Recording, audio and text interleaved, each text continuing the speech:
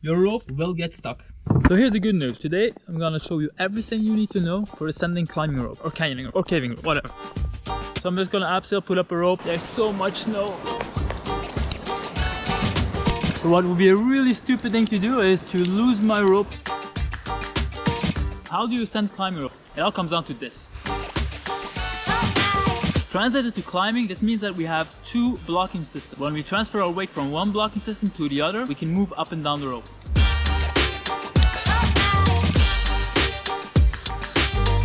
The nice thing is we can replace these with any other blocking system that you can imagine.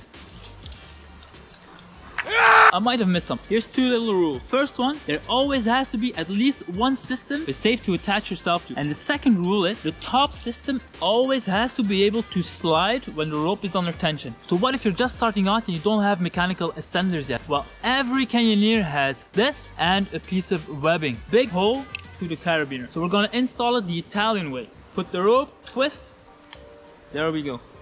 And this blocks. I want to be attached to it.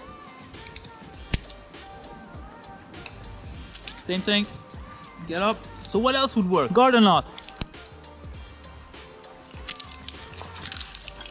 Auto blocking. Italian hit, clip it into your carabiner, take a second carabiner. But here it blocks. Just only use this with small ropes, because with thick ropes it's just an awful lot of friction. Jumar. Bit bigger, you have a handhold. Climbing technology, roll and rock.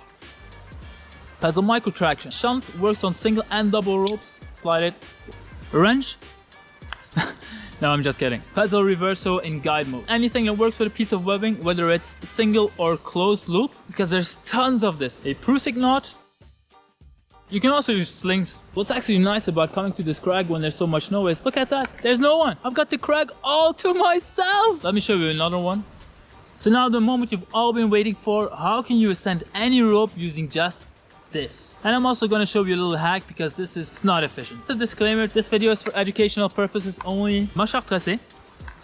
Put it up to take the rope and you make a foot lock underneath, and with my other foot I'm going to block it here. Up. And I'm going to stand on, I can move up. Check this out. Okay, I'm just going to clip in a garter knot. So I'm putting in the rope. There we go. Okay, so this is going to be my pedal. This is where I'm going to be attached to. So I'm going to attach this. I'm going to slide up this, pulling up my foot. Stand on this. There you go.